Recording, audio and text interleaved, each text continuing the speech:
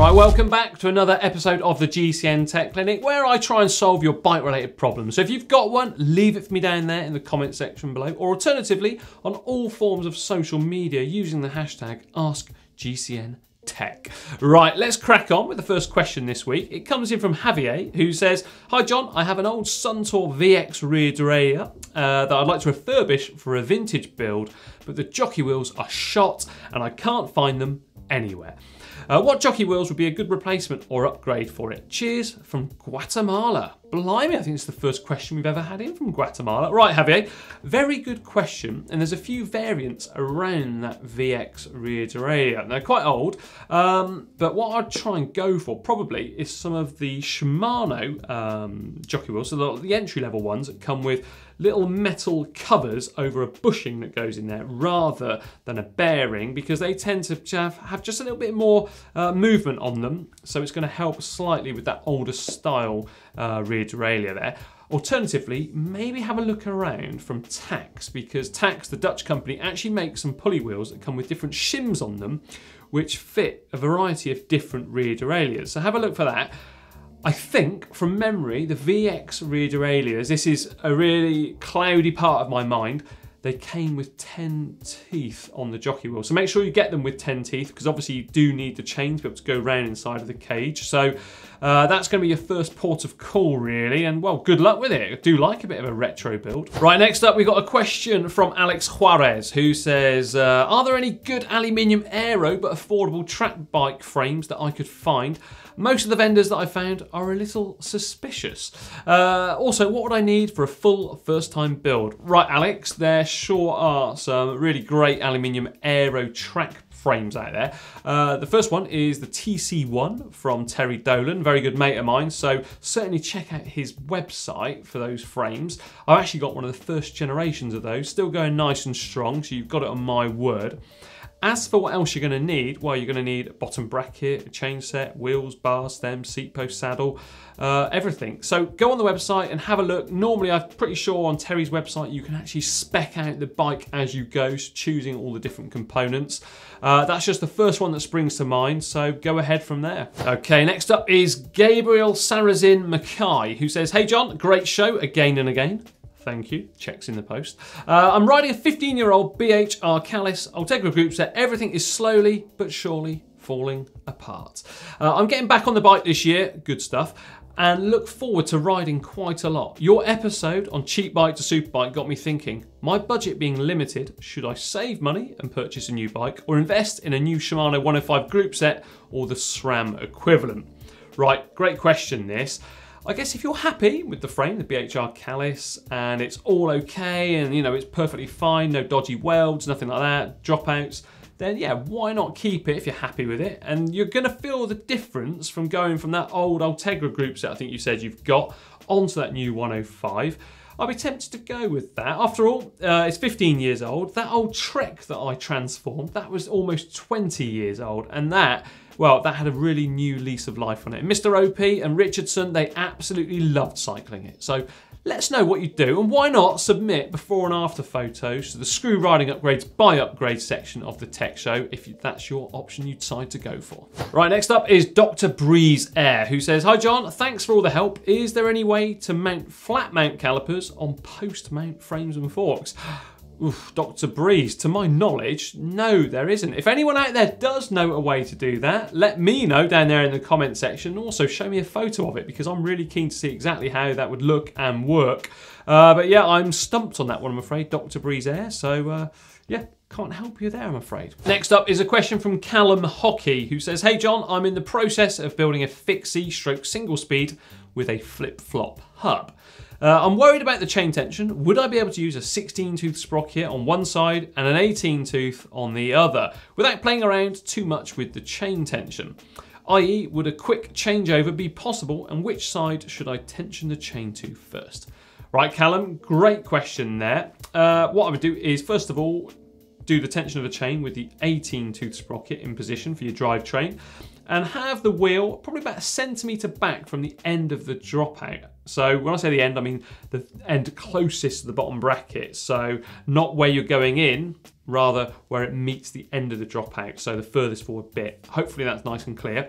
go back about 1 centimetre, put the chain on, try and get it tensioned so that it's at the correct tension around about there. That way, when you push the wheel forward slightly, you can take the chain off and you can then remove the actual rear wheel, flip it around and put the chain back onto the 16 tooth. And then it's going to be further back in the dropout, so closer to where you actually insert it into the rear end, but hopefully it will still be nice and tensioned there without overhanging at the back end of the dropout. Good luck with that one. It's something which, yeah, I've done loads and loads of times on my own track bike, so I know it does work. Certainly between a 14 and a 16 tooth sprocket with the same chain ring, that sort of thing, so you'll be okay on that one too. Right, next is Alan Dodds. Now Alan says, would you have a view on a simple phone that would be best for taking in my pocket out on the bike? Just want something small that will allow me to make calls, upload to Garmin and maybe even use live track. Loath to carry my big expensive smartphone if it can be avoided. There's got to be a sweet spot for solo cyclists somewhere. Right then, Alan Dodds. I used to actually do this myself. I actually destroyed a few different mobile phones, believe it or not, through sweating. I used to get all inside the internals and ruin them until I started covering them in cling film and tended to survive a little bit longer. But have a look around online and you could probably find a pretty good smartphone that will do all those features for under £100, dollars, euros, whatever your currency is. Something nice and affordable there, I reckon, for you to take out on the bike. Bear in mind though, make sure that the SIM tray that you put the SIM card in is nice and easily removable, so you can simply swap it from your original phone into the into this second smartphone, meaning that you're more likely to do it. Because I've done exactly what you suggest there. You know, I want to keep my posh smartphone for best, but I end up taking it out with me because it was such a hassle to get the SIM card in and out. So something to bear in mind there. Also, the good news is most of those cheaper smartphones tend to be a little bit smaller too and likely more robust, which is good news, quite frankly. Right, Tokyo Cyclist is next. Tokyo Cyclist, regular commenter, so let's see what they've got to ask this week. Hi John, I am slightly embarrassed asking this question that may have a simple answer. Right, first up, no question is simple, okay? Everyone has to start somewhere, so just putting that out there. So any question is a question in my eyes. I have a portable air pump that requires screwing onto the top of the Presta valve in order to put air inside it. Every time I finish pumping air, however, the inner rod inside the valve comes off when I unscrew the pump from the valve and air just gushes out. I use pliers to tighten the rod inside the valve, but I'm worried I'm damaging it by doing so. Is this a common problem? What am I doing wrong? Right, okay. Those pumps that screw onto the actual valve itself, when you put your air in, you start to create this really tight vacuum between the adapter of the pump and the inner tube or the valve, whatever it is you're putting the air into. And therefore, unless that valve core, so the central bit, is done up really tight, they do in fact tend to actually unscrew the valve core when you unscrew the pump from it. It's incredibly frustrating, especially if you've just pumped up a tyre and yeah, you know, you're running short of time or something. So some pumps have a tiny little pressure release valve really close to where it screws on, so that just releases that pressure that's built up so you can unscrew it.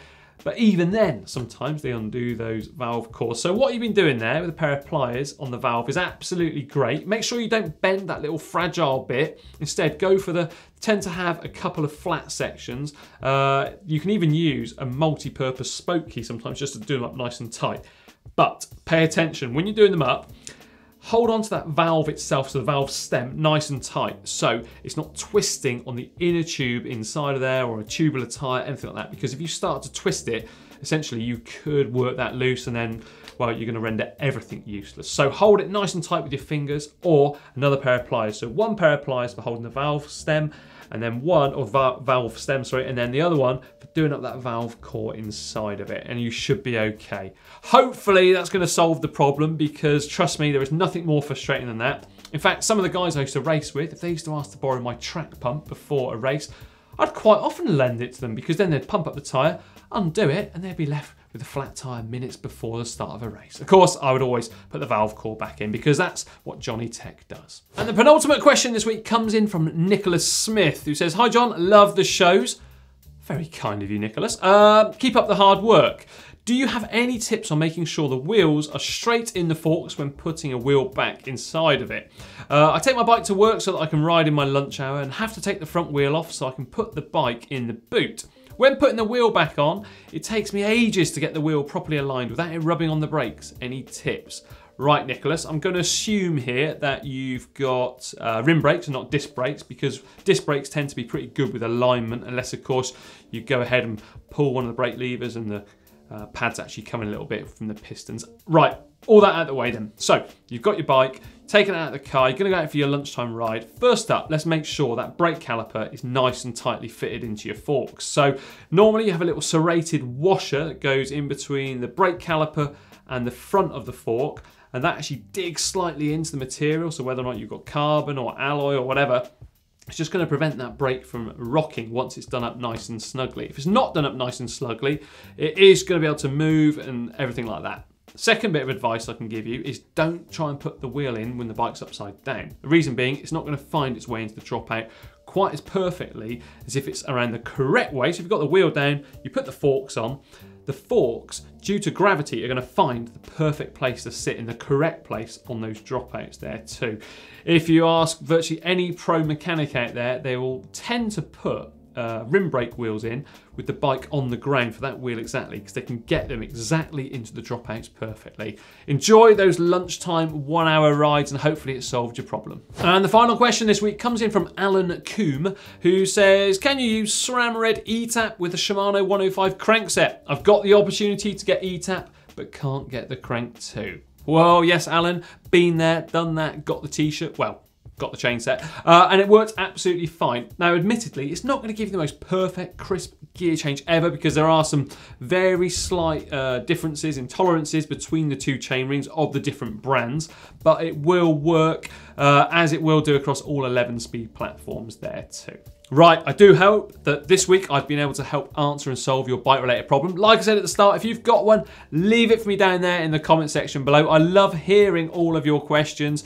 Don't be afraid to leave them there. Also on all forms of social media using the hashtag AskGCNTech.